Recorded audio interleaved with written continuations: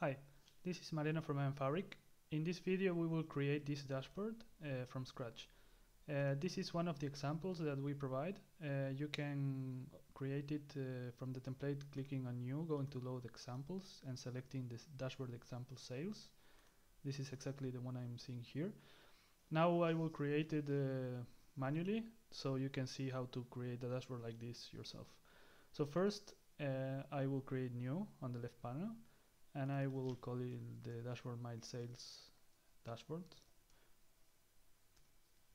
I need to select the extensions I want to use. In this case, the ones we are going to use is the one called widgets and widgets eCharts.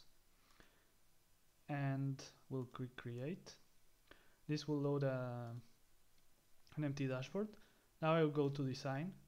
For this case, we will use a sample data source. So I will click and drag a source, which is the green cloud. I will right click on it and click the yellow icon for settings and select a sample event source. I will click OK. This is the default settings. We will leave everything as is and click OK. Let's call this sales by double clicking on the label and writing sales and hitting enter. You can see it's already generating events. This green circle over here, it's incrementing the number. It means every time it increments, a new event happens. If I click on it, I can see the actual content of the events, and it updates as new events come in. An event here is displayed in this format. On the left, we have the name of the field, the channel where it comes from, the ID of the event, some metadata, when it happened. Here you can see a human representation of a timestamp, the username that generated the event, and on the value field is the most important part for users, which is the event content, the actual data of the event. Here we can see that this sample event source is generating many fields. One is called amount, which is a number. That's a random number between 0 and 100. Then there's a city field, which is what we call an object, which is a field that has subfields with names. In this case, it has a latitude, a longitude, and a value. We have a continent field, which is text. In this case, is the continent, country code of the country, then the country code long, the country language, which is mostly undefined, the country name, the name of that we configured on the sample event source. In this case, it's for one of 4 values, which represent categories for the sales. A random value, which is the same as amount, and a value that goes from 0 to 100 and then from 100 to 0 when it's configured by default. So let's create a dashboard. Let's say we first want to display the pie chart. So let's drag and drop a widget or a data view, which is this yellow one, and then right click on it and select the yellow icon for settings. We want to create a pie chart, as we said, so we select eCharts pie. We click OK. We leave the settings by default, so we click OK again. Let's rename it to pie, so we know when we have more than one which one it was.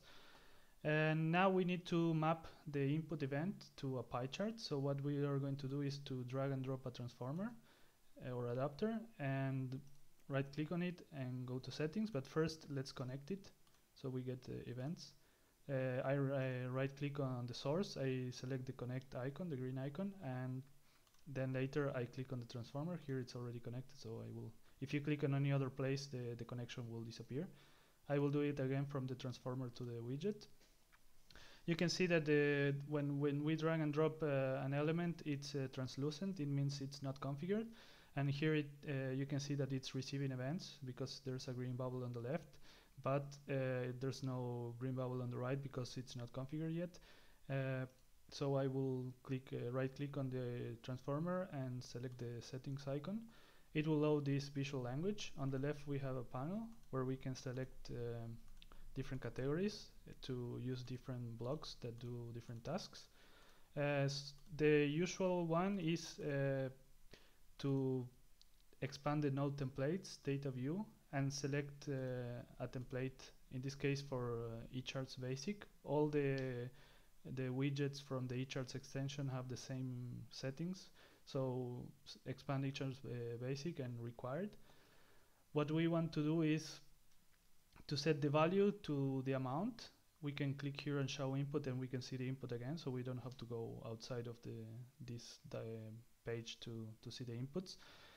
We want to do a pie chart where the pie chart increases by amount, and each slice is a category.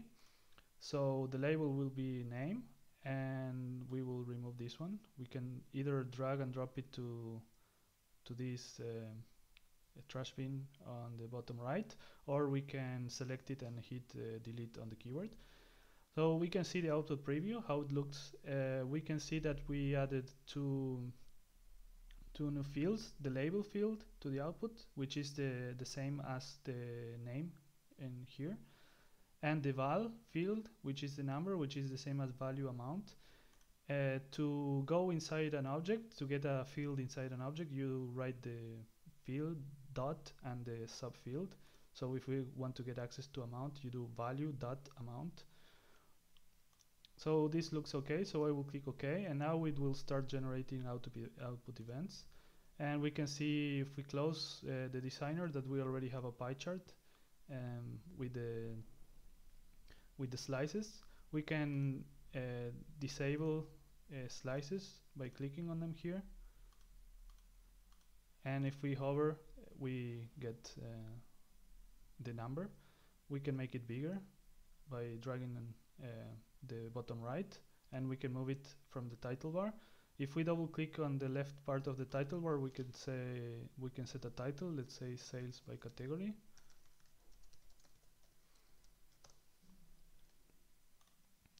Let's now do the bar chart. So we drag and drop a new data view, or widget as we call it. It will be a bar chart, so let's title it bar. Right click on it, click on settings, and select bar here. In this case, we will display sales by category by continent. So here we can either select stack or not. We will see how it changes when we configure it. We are going to drag a transformer here. Since we are going to be connecting many transformers to the source, we may want to use the hub. So we click on the connection and click the cut icon. So we cut the connection already. We drag and drop the hub, which is an element that will receive events on the left and send it to all the outputs on the right. So we can send the same event to many places without having to connect it one-to-one. And now I will connect the adapter to the widget, and now I will configure it.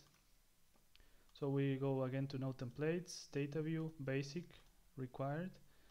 In this case, we want to set the value to amount again, the name of the category, but we want to use the continent. So let's do value.continent here.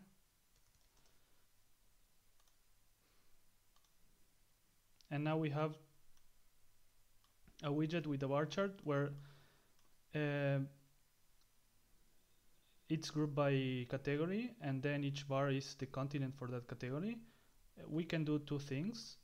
The first one is go to settings again for the data view and select stack, which will make the bar chart much simpler or smaller, so it fits in smaller screens.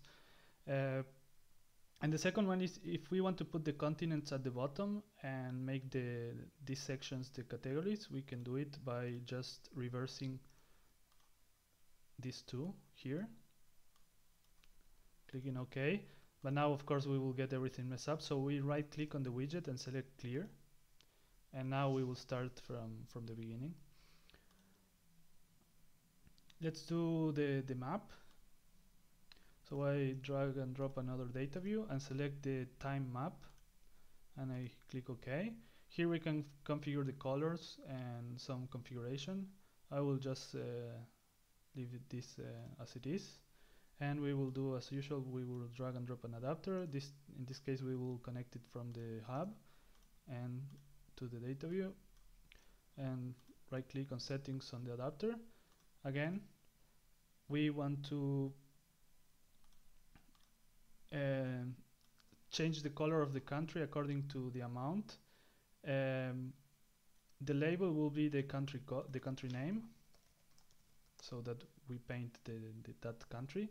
And the series, in this case, I will recommend you to set it to an empty string, because it's useful if you have sales for different months or for different years. In this case, I will set it just to the text 2016. You will see why.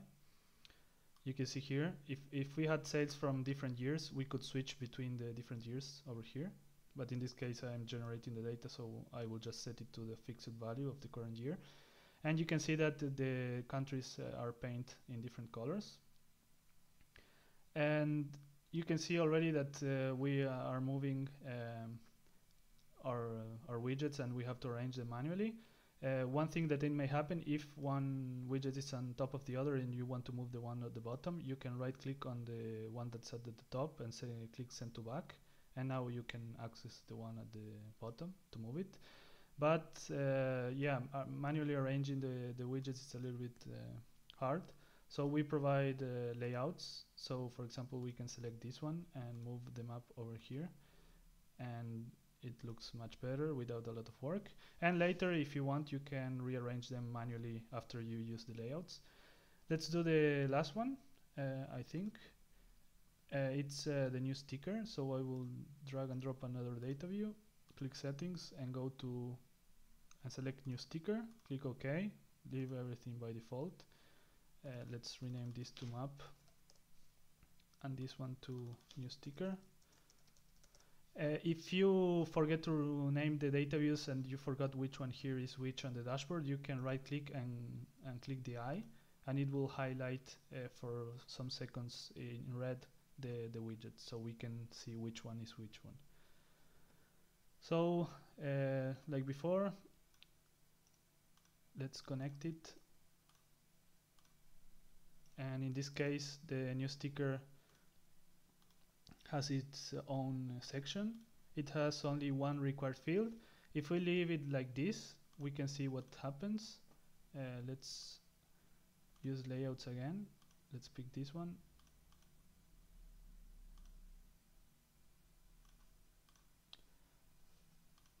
You can see that it's displaying the name of the category and the date when it happened.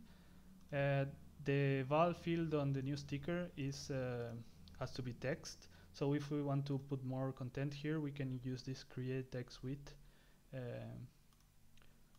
element, and we can put different parts of the text we want to build.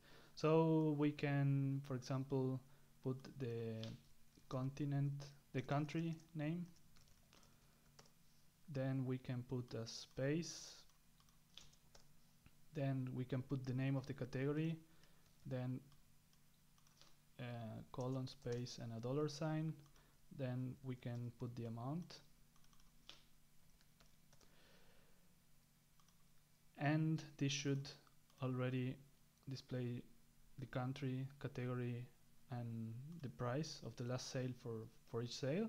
But we may want to do something extra. For example, we may want to use some formatting. If we expand text and then formatting, we want the country name to be bold.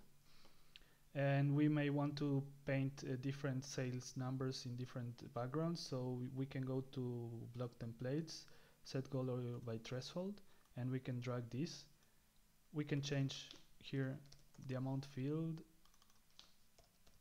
If the amount is less than 30, it's a low sale, so we want to paint it red with text set to white, so we get better contrast. If it's lower than 60, then yellow, otherwise green. So we now have the colors. And finally, we have flags on the original example. This is done.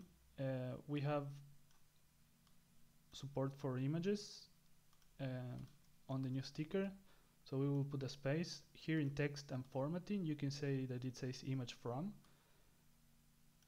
We will select this. If the image is not found, you can select the text. In this case, let's make the empty text if the image is not found. But here we want to put the flag of the country. here you would have to build the address of the image for the country. For this particular case, we provide a utility function, so you don't have to build it yourself, which is called country code to flag URL. So here, if we provide a country code, it will return the address of an image for the flag. And we can see that the flag is already being displayed. We can set view mode right now, and we have the final dashboard. If I right click on, for example, the new sticker, I have an extra option called filter. So I can filter if I want to see only the food updates, it will filter them, and whenever a new update comes, it will also display the update. Or if I only want to see the update from Italy, for example, it will only display the updates from Italy, or everything with the price of 99, for example. So you can live filter here. There are other things you can do, but this is a good overview of how to build a dashboard yourself using the sales dashboard. If you want to load it from the template, as I said, click new, load examples and sales. You can also pick another example and try to build it yourself or change it, and if you make a mistake, you can remove it and load it again. So this was an overview how to create the sales dashboard from scratch. If you have any question, just comment on the YouTube section or contact us on Twitter or Facebook or via email. Bye.